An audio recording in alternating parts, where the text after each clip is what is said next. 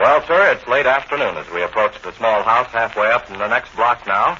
And here on the front porch, we find Mr. and Mrs. Victor Gook and their son, Mr. Rush Gook. Our friends are seated in a row on the top step but one, enjoying temperate breezes and splendid summer sunshine. Listen. When on earth are you going to get around to putting up our porch swing?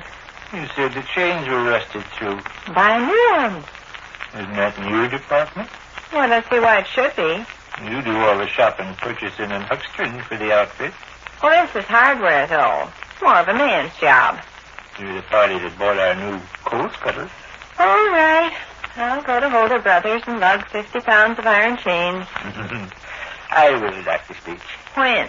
Oh, tomorrow. Well, don't forget. Otherwise, we'll be sitting here on the steps till Christmas like heathens. What are you pondering over so deeply, little Dell? I'm facing a problem concerning swings myself. Really? It's also a problem concerning Nicer Scott. Nicer's a good boy. Yeah. What is the problem? Well, sir, I'm wondering if I'd be a horrible hypocrite if I made friends with Nicer. I believe we got an understanding. You're to make friends with Nicer and keep friends with Nicer. Yeah, but all that off to one side. No, not all that off to one side. What I got in mind is something else again. Thing is, Gov, I don't like Nicer and never will like Nicer. However, right at this particular season, it would be to my advantage to cultivate his goodwill. He has in his possession a large box of chocolate. No, not that quite. He has something in his possession you covet? He has something in his possession I could use, all right. What's that? The 2 trees in his backyard out by the garbage box. Papa is mystified. I'll explain. Okay. I bumped into Uncle Fletcher this morning on Kelsey Street. Oh, really? How is he? Fine. He never behaved like he was missed. He hasn't dropped by or telephoned since last week. Said he's been very busy lately. What doing? Riding around in garbage wagons, I guess. Well, I'm glad he didn't act missed. Occurred to me once or twice in the last couple of days his feelings might have been hurt last time he was here. Oh, think so.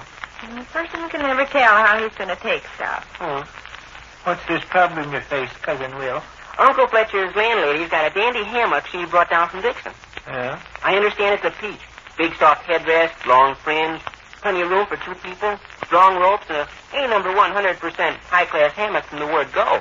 Uncle Fletcher offered to you? Yes, he did. We got no place to put any hammock. No, we haven't. And neither has Miss Keller. That's why Uncle Fletcher offered us the use of it for the summer. I begin to add 2 and 2 together and get... Nicer Scott. Yeah, Nicer Scott. Those 2 trees in Scott's backyard out by the garbage box are exactly the right distance apart for a hammock.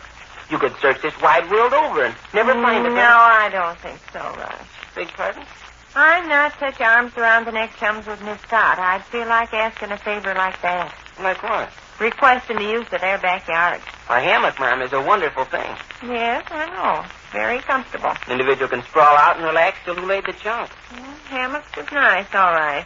I was thinking I could cultivate a beautiful friendship with Nicer to where he'd be glad to offer them 2 trees of his. No. Other people's backyards is a horse of a different color.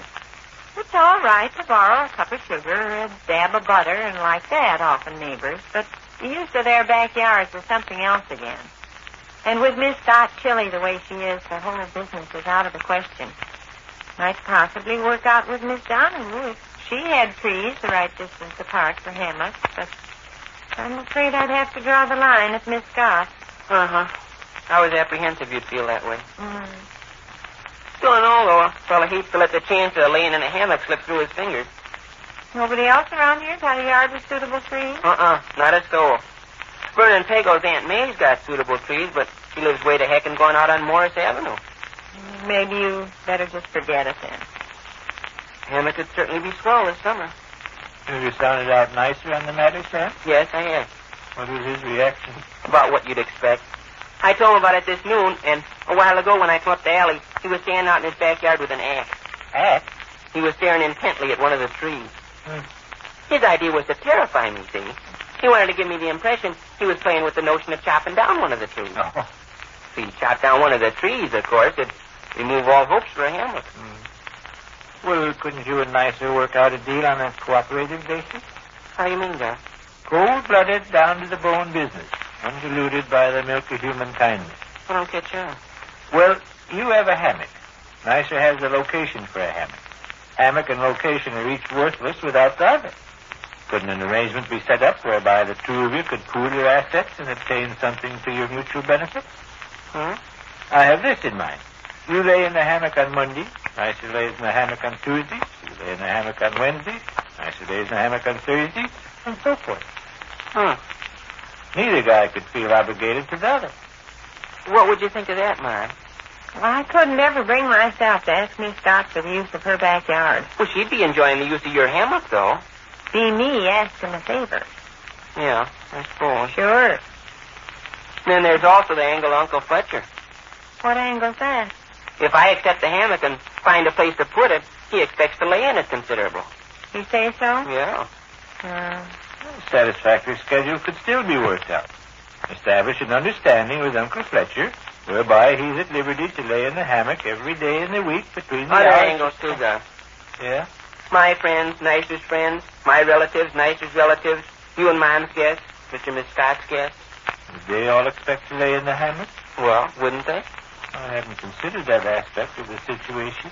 Mom's tell Miss Kreider calls frequently, and about 3 out of every 4 times she calls, she has to lay down on account of a headache. Wouldn't it be natural for Mom to say, Miss Kreider, go outdoors and stretch out in our hammock a few minutes? I doubt if I'd say that. Be natural for you to. And then, Gov, there's Hank Gutstock. He likes laying down better than eating dinner. He found out you were the proprietor of a hammock. He'd be on hand every afternoon. Then there's Miss Scott's brother. He's in town a lot.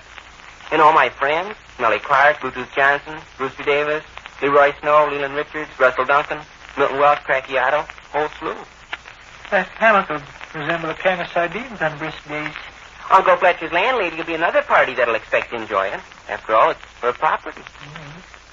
If UNC visits us from Carberry this summer, she'll want to use it. Miss Stembottom might want to stretch out for a snooze occasionally, Mom. And Miss Brighton and Miss Trogle and Miss Heddles and Miss Healy. And then there's Nicer's pals. Ed Hoggle, Scissorneck Edwards, Bill Veepley, Fat Morris, Wilbert Stan. You see, that hammock will resemble a can of sardines on brisk days. Oh, beg pardon. Didn't realize anybody else was in here. Speak no more about it. Let me introduce myself. My name is Mr. Harrison. My name is Mr. Brown. Glad to form your acquaintance. Shake hands with my friend, Mr. Kilgore. I thought we was the only ones in this hammock. Not at all. My cousin William's underneath here someplace. I know the feet of the brown oxfords belong to my Uncle George. No, but all jokes smothered and forgotten, it presents quite a problem. I'd forget the whole thing, Willie. Oh. On top of my objections to asking Miss Scott for the use of her backyard this summer, I'd also hate to be responsible for somebody else's property. Well, Another thing, our family's always been unlucky with hammocks. unlucky. Your grandfather fell out of one in Stanwood, Iowa, and broke his collarbone. My cousin Robert fell out of one in St. Paul, Minnesota, and smashed his thumb to where he had to give up playing the violin. Uncle Fletcher himself fell out of a hammock once. Got a goose egg on his forehead big as my shoe. Oh. Of course, I don't make anything superstitious out of that or anything, but, you know, no offense in waving the red flag at the angry bull. Oh. So, take it all in all, maybe you better thank Uncle Fletcher for the hammock very kindly next time you see him and say you're afraid it won't work out. Don't you think so? Okay. I like the notion of a hammock out in Scott's backyard on a good brisk day. A lot of people ask it, you mean? Darn it, I never knew this hammock was occupied. Perfectly all right. Go right in. I'm Mr. John Williams. I'm Mr. Sam Jackson. Meet my son, Harry. Where's he? Down underneath here someplace. Oh, Harry.